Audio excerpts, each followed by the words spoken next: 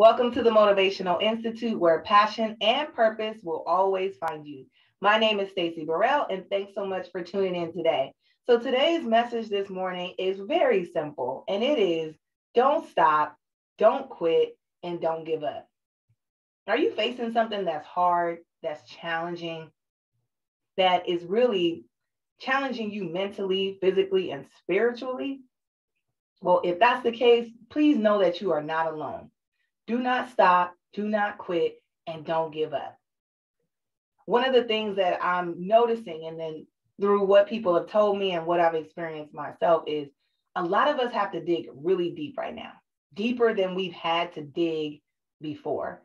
And it's easy for the enemy to creep into your mind and tell you that you can't do something, you can't have something, that you're not worthy, or that you're not capable, or that you're not going to weather this storm. That's what the enemy does. Because the enemy starts to attack us when we feel that we're losing hope. Don't stop, don't quit, and don't give up. Whatever you're going through right now in your life, it has purpose. Just like Carolyn Mice said, and I mentioned that, if you have life, you have purpose. If you have trials and tribulations, there is purpose in that, because God uses everything. He does. He uses every single thing that we're going through. We don't feel like it in the moment because we're experiencing it and it's uncomfortable. It could be painful. We cannot understand it. But as the Bible says, do not lean to your own understanding. In all your ways, acknowledge him. He's going to direct our path. He's going to tell us where we need to go or not. Don't stop. Don't quit. Don't give up. I was speaking to a mentor of mine yesterday and just kind of telling her about some things that I have been experiencing lately. And she reminded me of the importance of just being still.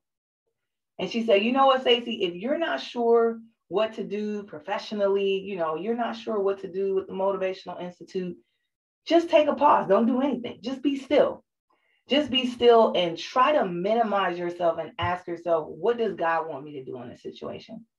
So maybe you can do that in the situation that you're in right now. Maybe you've been putting a lot of effort into it. And I commend you for that, because the soul is the part of us that never gives up hope.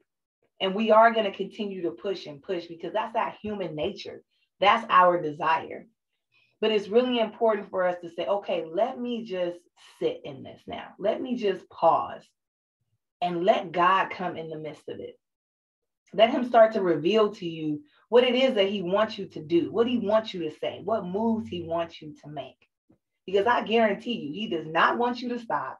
He does not want you to quit. And he does not want you to give up. And the reason that you're facing this challenge is because there's something so much greater on the other side. And it's hard because sometimes we got to work for it. It just doesn't appear to us on a silver platter.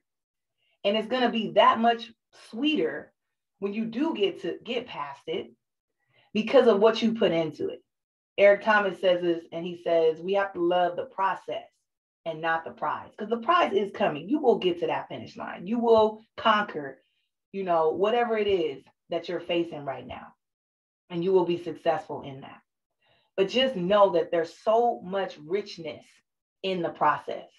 There's so much to be learned in the trial. So maybe sit back and ask yourself, what does God want me to learn in this moment? What kind of meaning can I draw from this? And if you can't understand it, that's okay. It's not our job to do that. It's just it's just our job to trust God, because he's going to take care of you. I guarantee you that. I promise you that. He will not leave you. He will not forsake you. He is there with you.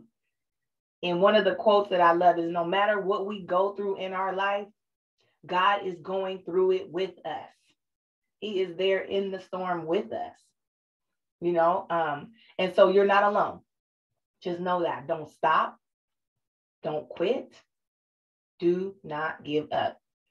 So I pray that this was an encouraging message for you today on this fabulous Monday. And stay tuned for more videos. God bless you all. Talk to you soon.